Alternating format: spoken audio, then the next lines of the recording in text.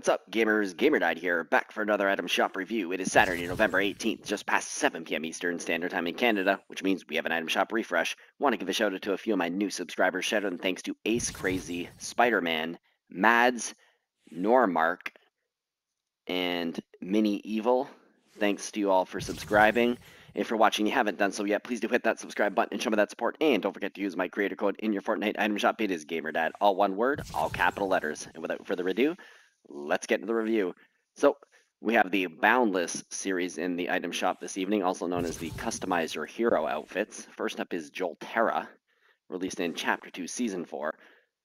So all of these items come with an emoticon. This one, Jolterra, comes with the Disguise emoticon, and they also all come with a emote. They all have the same built-in emote. It is the Hero's Beacon. So there's lots of customization options here using L1 and R1. You can see there's lots of color things. There's eye effects, eye color, skin tint, hair tint, and you can put stickers on the outfits as well. It gets blocked by the back bling though, so it's kind of a weird placement for it. You'd have to have the back bling off, but it also is there on the front under the girl's hair. And they are 1,800 V-Bucks each. So next is Dynamo Dancer. She comes with the Fly emoticon as well as the Hero's Beacon emote. Then we've got the Firebrand outfit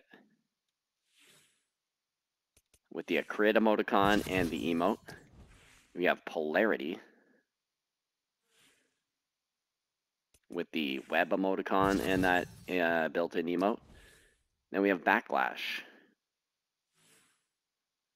with the Nightmare emoticon and the emote. We also have the Mighty Volt with the Red Cyclo emoticon and emote.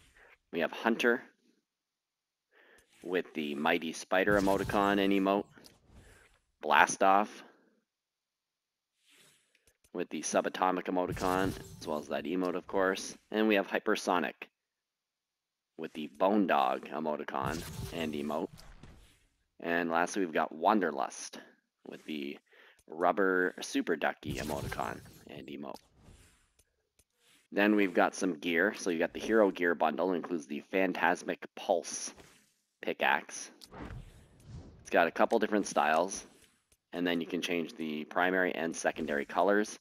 You also get the Emoticape back bling, and you can change the colors.